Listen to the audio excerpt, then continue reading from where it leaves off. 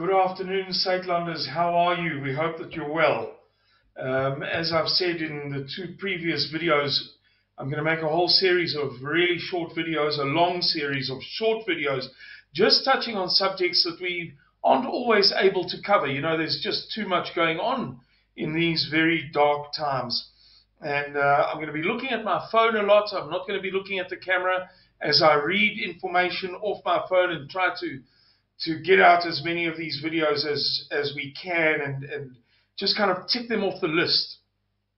One thing I'd like to talk to you about is this bizarre turn of events in the past couple of days where a court case was won in the Pretoria High Court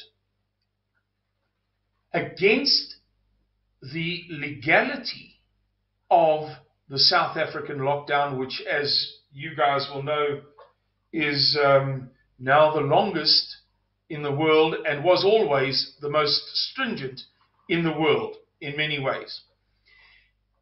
And yet yesterday, David Makuga said that the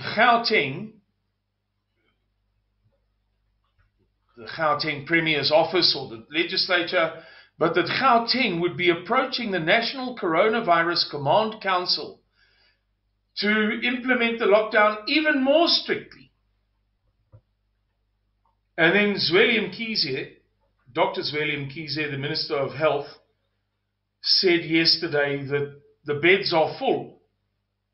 The hospital beds available to handle the coronavirus pandemic are full, which is completely contrary to the intelligence that we are getting right out of those very hospitals. What we're hearing is the complete opposite.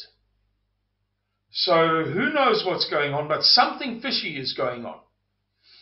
It's a bit like the cigarette story. It doesn't make any sense. It makes sense at no level. And like the liquor story, you know, there was a sudden spike in crimes. We may have to go back to not selling liquor. Yeah, but you sold liquor before the pandemic, with presumably the same level of criminal behavior. A lot of this doesn't make sense. A lot of what they're saying doesn't make any sense. It would be like me saying to you 1 + 1 = 11. That doesn't make sense. Nothing that they say adds up. One moment the court is declaring it illegal and not even granting leave to appeal against the judgment on the majority of the points, various points in the judgment. Those cannot even be appealed by the state.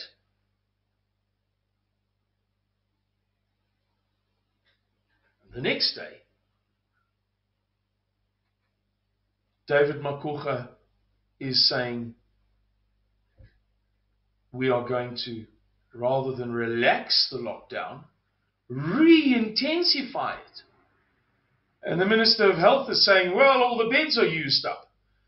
But we're being told from good sources, from doctors inside those hospitals, rubbish, man.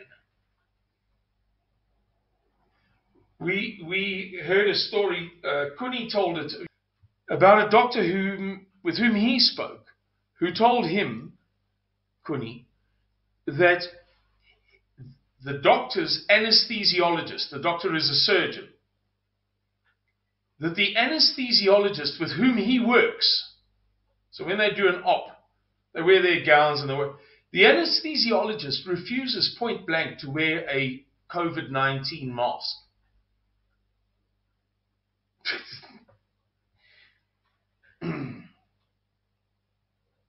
Who knows what's going on? It's bewildering, and that's why we must address all of these topics, get them out of the way, put them out there so that people are aware of them, and if they wish to, they can watch the videos.